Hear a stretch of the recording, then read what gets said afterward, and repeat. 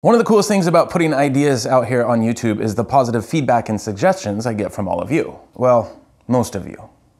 In my last video, I had the bright idea of using a Sharpie to draw a line on the tabletop in line with the blade so that hopefully I had a permanent line that I could register from where the blade will exit the material when I use the miter gauge. The downside is the Sharpie can just wipe right off the table. Some of you guys suggested that because the tabletop is probably waxed, which it is, the ink probably won't be able to stick properly. And some others suggested using more of an industrial grade permanent marker, which I don't have on hand, or as I even suggested in the video, using a paint marker. The one tip that stuck out unanimously was just to scribe a line right on the tabletop itself and then backfill it if necessary. I would just like to say that when you have a $5,000 table saw router setup, permanently etching a line into the tabletop is just sort of something that slips your mind.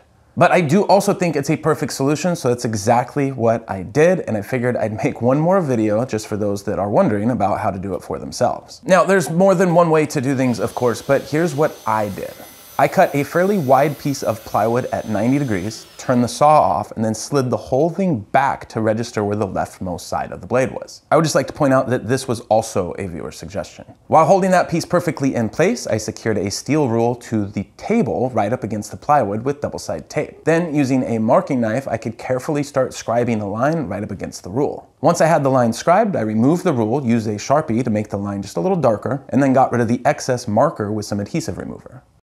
One thing that I saw from people who had commented and said that they'd done this before is that they scribed a line on both sides of the blade. I personally only want my line on the left-hand side because no matter the width of my blade, that left-hand side is never going to change. So whether I use a thin kerf, a full kerf, or even a dado stack, the left side is always going to stay in that same location. One other thing that was mentioned, which I actually filmed originally and then cut out of the video completely, was to use a sacrificial fence. Simply cut a saw kerf in a sacrificial fence and then align your material up with that fresh saw kerf. This does the same thing as scribing a line on the tabletop and also gives you tear-out support where the blade exits the material. So I think I've posted a video like 3 days in a row now, so I know there's probably some of you that are really tired of hearing from me, but this was just something that was too helpful to pass up on. Thanks so much to every one of you who take the time to actually watch my videos and to all of you who took the time to suggest what I should do here at the table saw. That's all I got for you guys today. Thanks so much for watching as always. I'll see you in the next video.